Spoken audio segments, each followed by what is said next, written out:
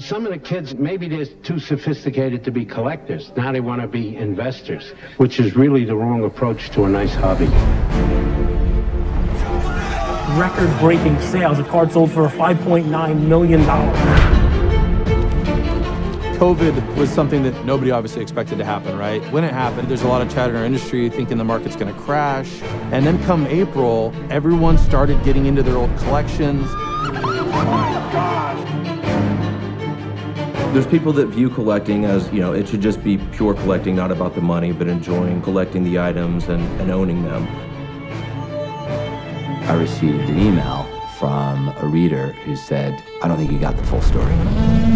They got us, guys. About a 5-minute smash and grab. 5 grown men were fighting over trading cards outside the Brookfield Target. It's more than a podcast, a hobby. It's more than just collecting. It's really become a major part of my life. Fanatics moving beyond commerce.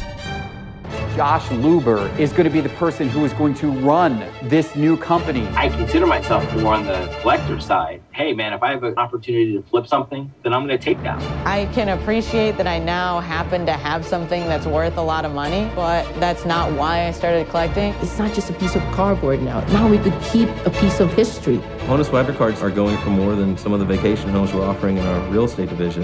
And people are certainly seeing the value and the investment potential in this industry. But at the end of the day, it then just comes down to the collecting, right? If there's nobody who has a love and a passion for these cards, everything above that is useless. So that's really where the true lifeblood of this hobby is.